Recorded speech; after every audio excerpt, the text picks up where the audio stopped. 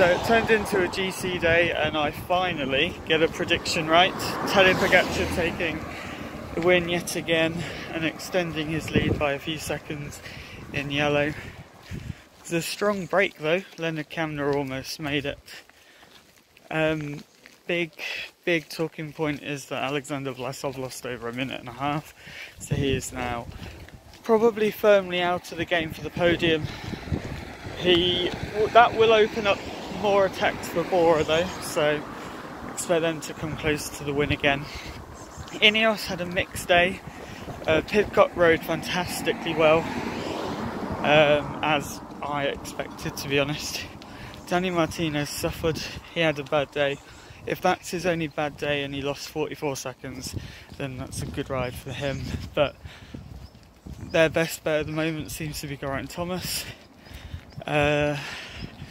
Mas, Godou and Bardet were kind of the best of the rest behind Vingegaard, who timed his sprint well, apart from the fact that Pogacar timed it even better.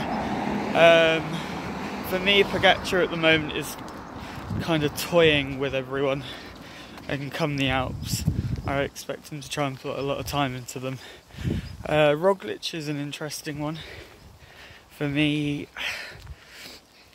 he'll attack. Will Pogacar and UAE let him go? Will he then have to ride on the front for Vingegaard? I imagine so. That's how I would use him anyway, if I was Jumbo-Visma. All in for Jonas Vingegaard. He can put Pogacar under pressure, but I see Pogacar as still the overwhelming favourite. Interesting little side point. Mathieu van der Poel started the day with a 50-50 chance of going home, and he finished 8 minutes down. So he seems to be getting better, so watch out for him on the weekend and maybe even tomorrow as well. Thank you, and I'll see you next time.